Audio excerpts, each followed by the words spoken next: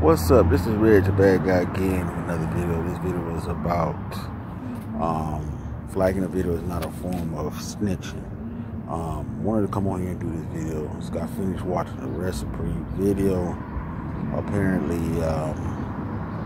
Taz, flagged his video for privacy. He put a privacy complaint on it. And he got a day or two to take it down or whatever, or you get a strike on his channel, whatever the case may be. But anyway, Red Supreme is mad, complaining that, this is snitching and stuff. Why did you snitch on me? This and that and third. I never, flagged nobody video. I never snitched on nobody and stuff like that. And I'm going like, I guess he, no disrespect Red Supreme, but I think he's getting the streets confused with YouTube. You on YouTube, this is a business, and you gotta understand that you're dealing with Taz and now and Cynthia G. That's the sisterhood over there. Sisterhood is known for flagging people's videos, especially black men video, especially black men that's going at them. Simple as that. It's part of the game. Somebody using your stuff, without your knowledge, you have the right, YouTube give you the right to have that video of your content be removed. It's not snitching.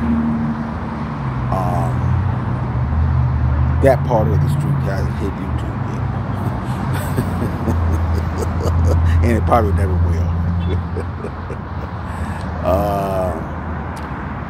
All I can say, man, is that, hey, I would say flag them if you got a chance, if you're able to. But since he don't do that because he thinks it's a form of snitching, then they're going to have upper hand on him in this space. And eventually they'll end up getting him off of here. Unfortunately, that would be bad. But, hey, we got to fight fire with fire, if they're breaking the guideline, which I'm sure that they are, you get them on that. It is what it is. But thinking that these individuals on here is going to apply by street ethics, no, it ain't gonna happen. It ain't gonna happen. Forget about it. So tell me what you think. Tell me what you think. Red Supreme, flag the motherfucker if you can. Better get them back. You won't have no channel. That's all I'm saying on that. So the next time I see y'all later, peace.